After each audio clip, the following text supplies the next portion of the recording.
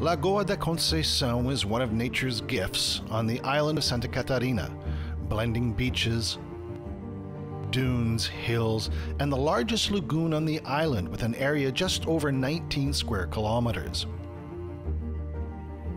Ecologically rich, the region possesses 3 distinct protected areas: the Municipal Natural Park of Lagoa da Conceição's dunes,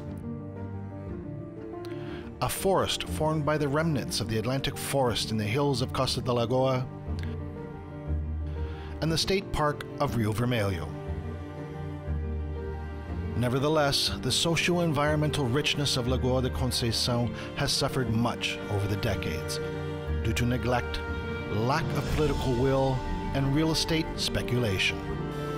E principalmente também com um crescimento associado, como a vinda da Eletrosul para cá, a fundação da Universidade Federal de Santa Catarina. The sewage treatment plant of Lagoa da Conceição was built in 1988. With the growing population, another sewage treatment plant was also constructed close to the lagoon. The Barra da Lagoa sewage facility was built in 2010 and inside the State Park of Rio Vermelho. O ND Notícias começa falando sobre a tragédia num dos cartões postais de Florianópolis, a Lagoa da Conceição.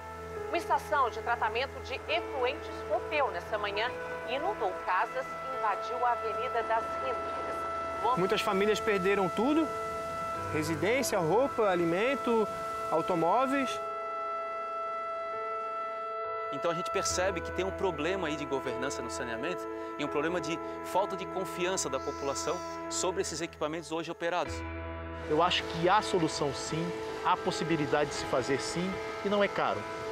Eu acho que caro é realmente a gente correr atrás e recuperar um bem que estava aí há séculos, centenas, milhares, de repente bilhões de anos.